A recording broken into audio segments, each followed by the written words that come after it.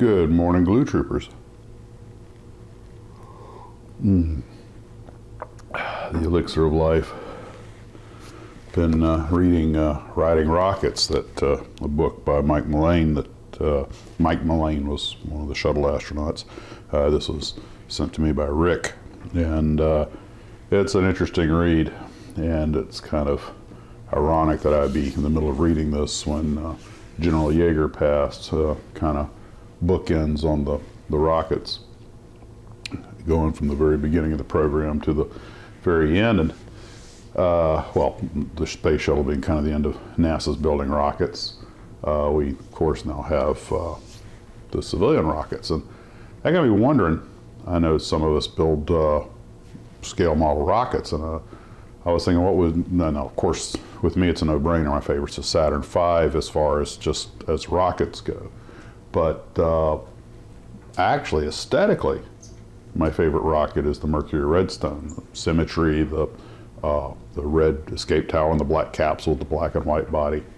And that got me wondering, if you're a rocket or missile builder, you know, which one is your favorite one to model? And it also got me wondering about, I'm sure there are kits out there of Elon Musk's, and if nothing else, I'm sure the resin makers are making some.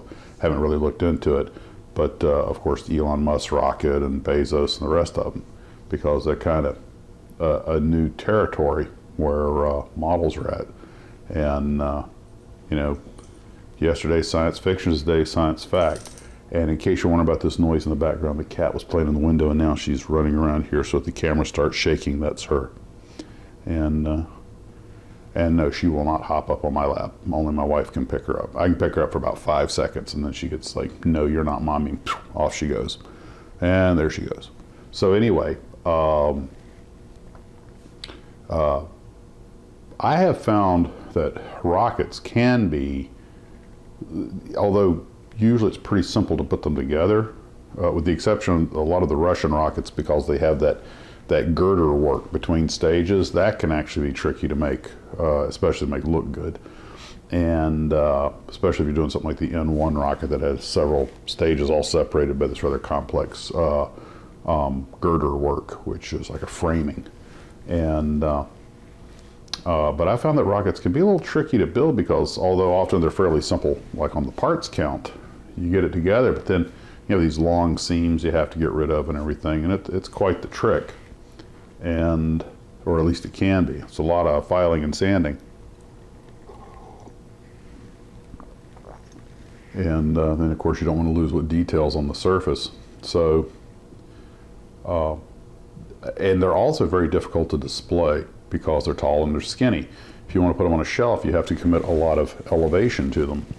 So I've noticed a lot of people put them in the long, tall, linear glass cases, which is the perfect thing to put them in. But if you build model rockets for display, unless you're just going to put them on a table, which is, I imagine, what a lot of folks do, they actually, although they're beautiful to look at, they can be a little deceptively tricky to build, and they can also be deceptively, they don't have a big footprint, but they eat a lot of elevation, so they can be deceptive the amount of space they eat up when you display them.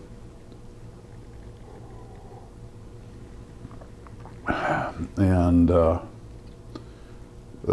of the nice things, though, about rockets is, if you remember the old monogram missile display, is that you can put a lot of them on a small footprint, depending on, of course, how much space you want to have between them. And of course, as much as anything, they tend to grab the imagination, because, I mean, hey, who as a kid didn't want to be an astronaut? I mean, Mike Mullane was building model rockets back before model rockets were manufactured. You know, he was making them out of steel tube, and almost harpooned his father one time. Rather funny story about that. And fortunately, his parents were supportive. Of course, back then, nobody knew that a kid making homemade rocket fuel was a potentially explosive combination. I remember when I got into model rockets, there was literature that was put out. Now, a lot of this literature was actually left over from like the 50s and 60s, and I was building model rockets mostly in the 70s. But, and I found it pretty interesting, but it was about, you know, don't try, it was a thing about don't try to make your own rocket motors, only use manufactured rocket motors. And they listed some actual accidents, what they called basement bombers, which were kids that tried to make their own rocket engines, and often using match heads and stuff, and somehow they generate a spark and the bloody thing would blow up. Often with disastrous results. And I mean, there were some fatalities.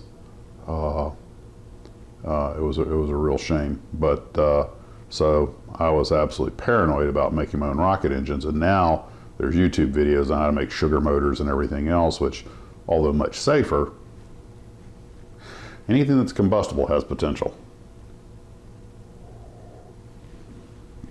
I remember shoving some D engines into an F-104 and a 148 scale F-104 and a big F-111, and had to put that one on rails to get it to fly. And it flew about 3 feet. Of course, the weight and balance was always off. The F-104 went up straight for about 20, 30 feet. I mean, I was like, oh, it's flying, and then it started corkscrewed. And if there was ever a model that you could make an Estes model of, it would be an F-104. I mean, a model airplane, because it's just, it was called the Missile of the Man in it. It's so tailored for it. In fact, oh, what was that company? Oh gosh, not Comet. They made the cheaper, they were a competitor for Estes for a while, and they made the cheaper, less detailed models, and the name escapes me. One of you will remind me, or I'll look it up. Whereas an Estes rocket was $7, $8, $9, these things were like $3. And I don't think the company was around that long, but they made, I think it was a MiG-17, and of course it didn't really look like a MiG-17. It was a tube with wings and a tail on it, but they called it, I think it was the MiG-17 or MiG-19. And that was the first rocket I'd ever seen that was actually an airplane. I mean, genuinely an airplane. And when my brother built it, my brother actually bought it and built it, and when he launched it, it didn't go straight like a rocket because it had an elevator on it. It just did a big loop under power, and I mean a big one, but it did it. If memory serves me right, it did a complete 360, went back and the motor burned down, then it would glide back down, and oh, we were ecstatic. And so I guess reading this book's got me, you know, in the rocketry mode.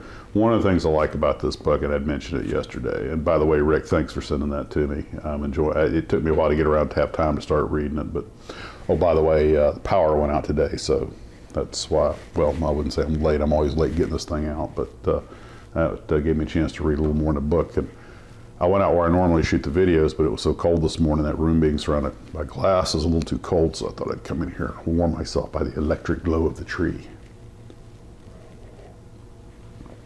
But I was reading this, and you learn that although everybody loves an astronaut and who doesn't want to go into space, you realize that you know, the astronaut office is still just an office with all the problems you have in any other workplace environment.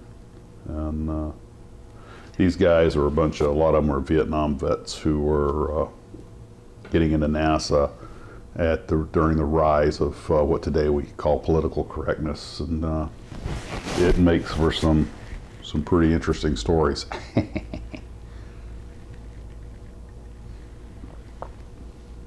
But well, that's really about all I got for this morning. I just wanted to check in and probably mostly work on videos and go out and take some more pictures.